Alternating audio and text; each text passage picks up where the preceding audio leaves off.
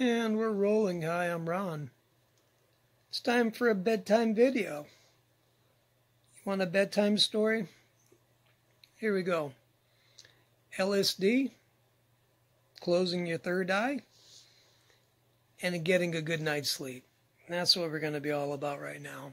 So let's start with, this is the reason I'm making the bedtime video, because I didn't want to leave this person up a creek without dealing with this issue, because this one, we can help you out.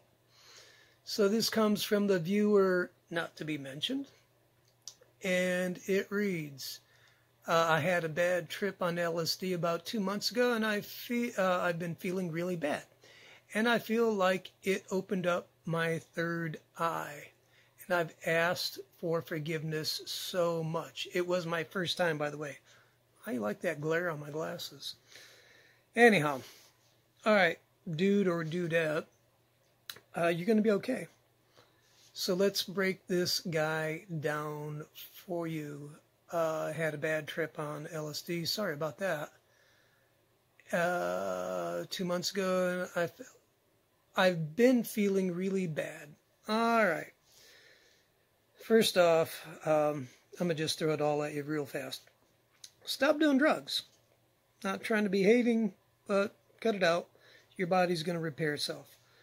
Then, I'm sure you've already done that. So, then get sleep, eat right, exercise, be around the right people, places, and things. Places, church. Find a good church that's loving, get the Word of God into you. Things, the Word of God. Basically, it's saying you're forgiven. Deal with it. Okay, so you've been feeling bad. Okay, all kidding aside. Have people lay hands on you. People you know and trust. There's an impartation. And you don't have to do this. These are just the things that help us out. If you have not yet been baptized, it's Acts 2:38, repent and be baptized for the remission of your sin, and you will receive the Holy Spirit. That's an important one, because that will kick out any kind of spiritual critter that you don't like. And as far as opening your third eye, the reason for this gig, if it is a demon, demons happen to everybody, saved and unsaved. Demons are nothing but part of Satan's crew talking to us. When we do drugs and other things, it opens up the doors to these entities. And not hating, I've done it, not proud, but I'm going to use my trash to help you out. So what it is you repent. That is a changing of your mind. Hey, this is wrong, I'm sorry, boom, you plead the blood of Jesus over your sin, and that shuts the door. Then you can actually talk to this thing. Like if it's over here, because I've had stuff like that happen to me, you simply go, in the name of Jesus, I bind and rebuke any and all unclean spirits, and I command you to leave. I break my agreement with you. Forgive me for my sins, Lord. And I command these, in your name, I command these things to go. And I receive your Holy Spirit. I receive your love.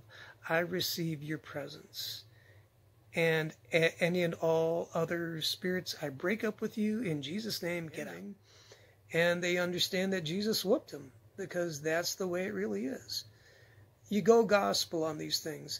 And if it doesn't leave immediately, it doesn't mean you're bad. It's like washing your hands. Sometimes it takes a little time to get rid of them. You will be free. Romans 8, especially, because there is now no condemnation for those who are in Christ Jesus. Stop condemning yourself. God's voice is love. If it ain't love, you're allowed to say no. You're going to be okay.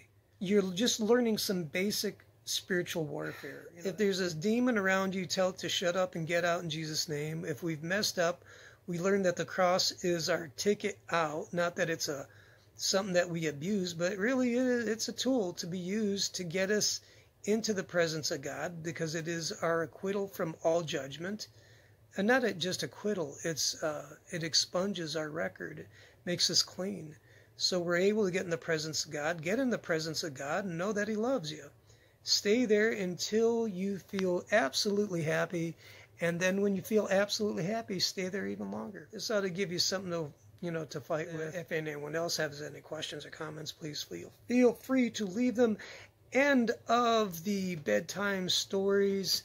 And so close that third eye, go to sleep, be happy, and catch you next time. Bye.